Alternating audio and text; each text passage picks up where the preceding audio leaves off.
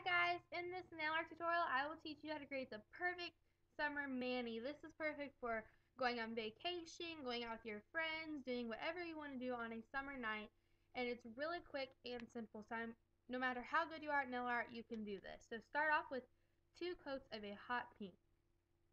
Next, all you're going to need is a dotting tool or the tip of a bobby pin and some white polish. So next you're going to take your white polish and make 5 small dots around the corner at the corner of your nail.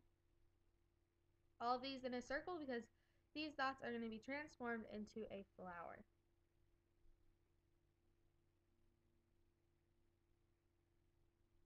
Next, use a yellow nail art pen, or you could use a dotting tool with some yellow polish and just add a dot in the middle. Now we're just going to make this match our thumb, which is going to be a cute design. So we're going to take our black and white and a silver glitter polish, and we're just going to make some stripes at the corner of our nail from the opposite where the flower is. Now when I'm using the glitter, I kind of covered up where the black polish was, so I'm just going to go over where the black polish originally was.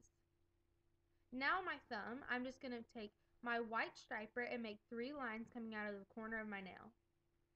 Next, use your black and create the same process, and then you're going to go over it with a silver glitter polish. You can use whatever colors you have, but I think this looks really cute and really tied in with the corner of our flower nail.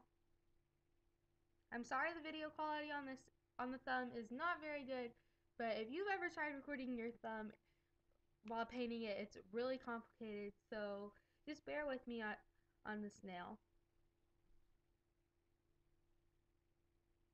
Now I just pretty much cover the black polish with the silver just so it doesn't look as harsh on the nail and it kind of calms the black down.